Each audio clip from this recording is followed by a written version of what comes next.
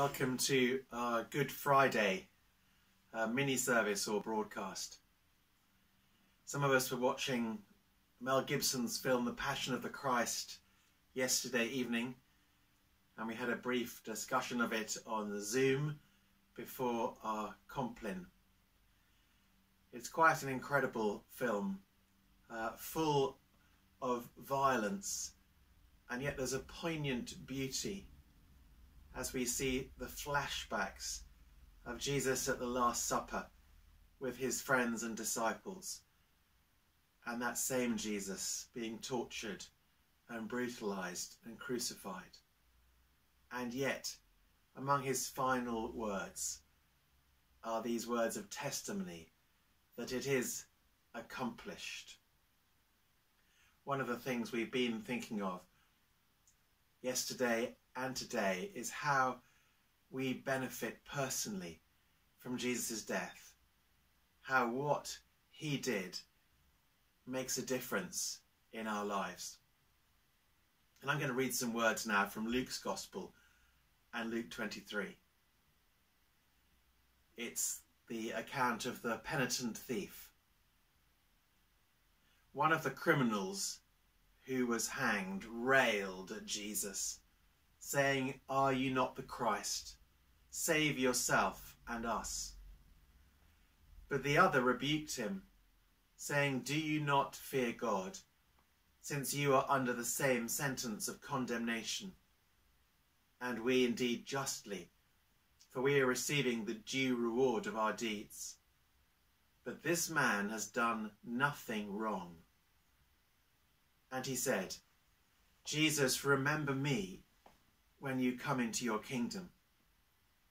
And Jesus said to him, "Truly, I tell you, today you will be with me in paradise." Even in that last moments of that man's life, we see him recognizing something about Jesus, that he was not dying for anything he had done, but for something others had done. And he puts his trust in him, and he receives that incredible assurance of forgiveness and everlasting life. And we're encouraged to put our trust that Jesus' death on the cross was for us, in our place, on our behalf, in order to make us right with heaven, in order that we could become children of God. I want to read a poem written by an Irish student I met years and years ago called Sive Boyle. It's called "If Ever Blood Was Shed." If ever blood was shed in love, it was then, when one man, an unspoilt beauty, bore the hurt, pain, sin, and death of this world on his shoulders. In meekness and majesty, he hung on those wooden beams. Rude nails wrenched into his outstretched arms. Those same outstretched arms reach out always, that we might return his grasp and receive him in all his glory. On this Good Friday, we do pause and remember that it was the things we have done as individuals and as a race that meant Jesus had to die.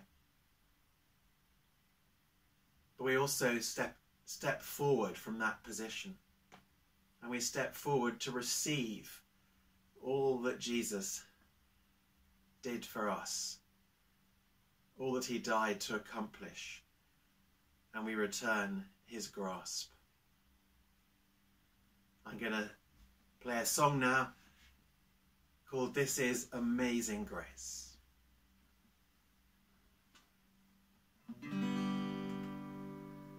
Worthy is the Lamb who was slain, worthy is the King who conquered the grave, worthy is the Lamb who was slain. the King who conquered the grave. Worthy is the Lamb who was slain. Worthy is the King who conquered the grave. Worthy is the Lamb who was slain. Worthy is the King who conquered the grave. Who breaks the power of sin and darkness, whose love is mighty and so much stronger. The King of glory, the King above all kings. Who shakes the whole earth with holy thunder, who leaves us breathless in awe and wonder. The King of glory, the King above all kings. This is amazing grace. This is unfailing love, that you would take my place, that you would bear my cross, you would lay down your life, that I would be set free. Jesus, I sing for all that you've done for me. Who brings our chaos back into order, who makes the orphan a son and daughter. The King of glory, the King above all kings. Who rules the nations with truth and justice, shines like the sun in all of its brilliance. The King of glory, the King above all kings. This is amazing grace. This is unfailing love, that you would take my place, that you would bear my cross, you would lay down your life, that I would be set free.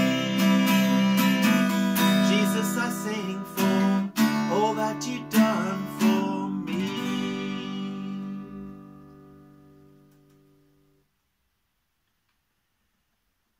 It's a good day to remember all that Jesus has done for us, for you and for me, and to thank him for it. And I'm going to lead us in some prayers now.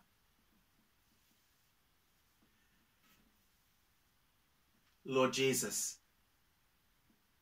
by your wounded feet, direct our paths aright. Lord Jesus, by your nailed hands, move ours to deeds of love. Lord Jesus, by your pierced side, cleanse our desires. Lord Jesus, by your crown of thorns, remove our selfish pride. Lord Jesus, by your silence, shame our complaints. Lord Jesus, by your parched lips, curb our cruel speech. Lord Jesus, by your closing eyes, look on our sin no more. Lord Jesus, by your broken heart, break ours.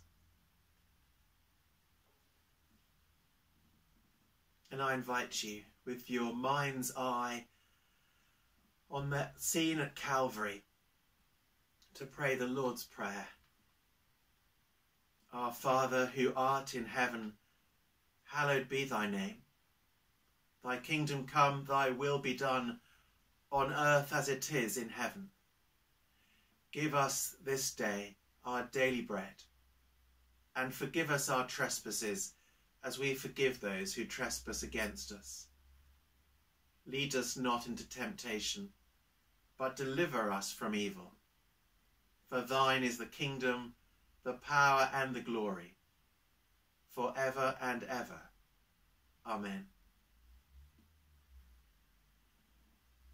And to conclude, I want to read a poem that talks about how it will be on the day when we see God clearly, when we see Jesus for ourselves, and when there's nothing in us that turns away from him, but rather we turn completely towards him. It's called "And That Will Be Heaven." And that will be heaven. And that will be heaven. And that will be heaven at last. The first unclouded seeing. To stand like the sunflower, turned full face to the sun, drenched with light. In the still centre held, while the circling planets hum with an utter joy, seeing and knowing at last, in every particle seen and known, and not turning away, never turning away again.